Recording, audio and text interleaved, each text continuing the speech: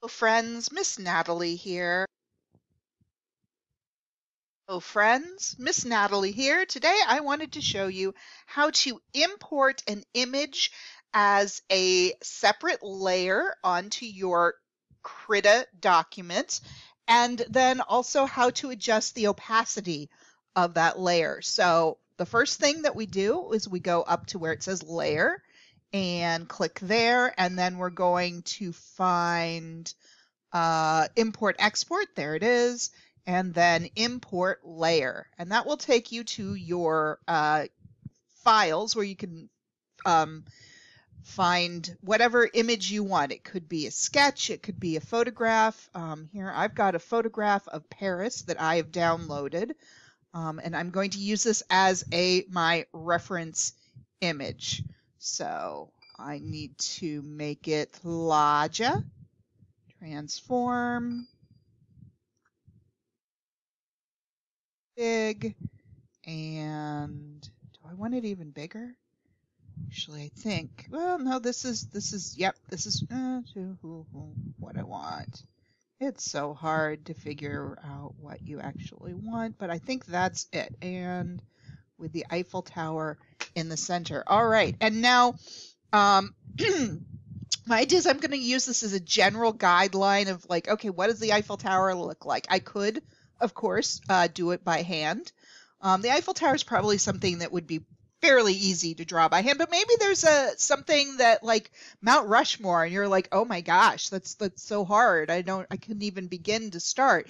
You can use this as kind of a guideline to get your general outlines where things are going to be, or hey, I have to draw a hand on this person, and hands, oi, you can like just take a photo of a hand, and then you can, do a little outline, and then use it as kind of a in life reference image.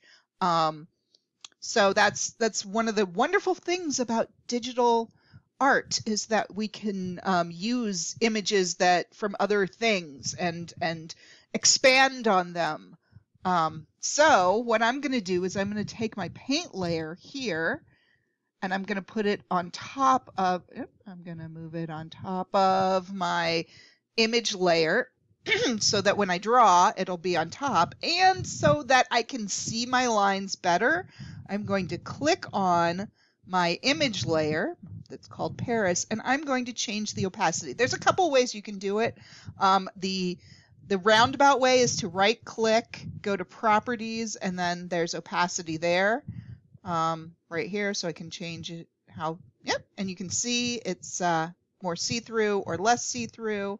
Also, but there's an opacity bar right up here, so you don't even have to do all of that rigmarole. However, if you want to, do some other properties at the same time, like blending mode, whether it's all these different things, then yeah, then you could do it all in the same place. But if you're just changing the opacity, you can use the opacity bar here, and then I can go to my paint layer.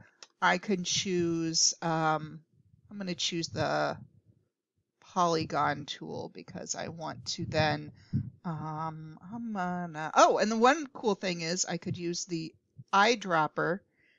I don't know. That's the color selector, right? And I want to select this color of the Eiffel Tower. Zooming in, I want that color there. All right, because I'm going to make my shape. I'm going to make a very basic shape here with my polygon tool now.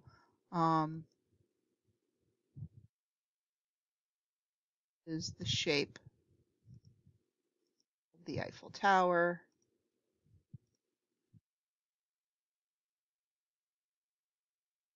I could be doing this in a vector layer if I wanted it to be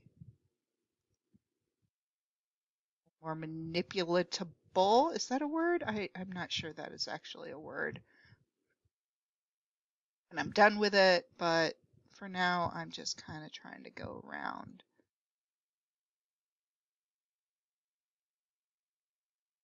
And where I started.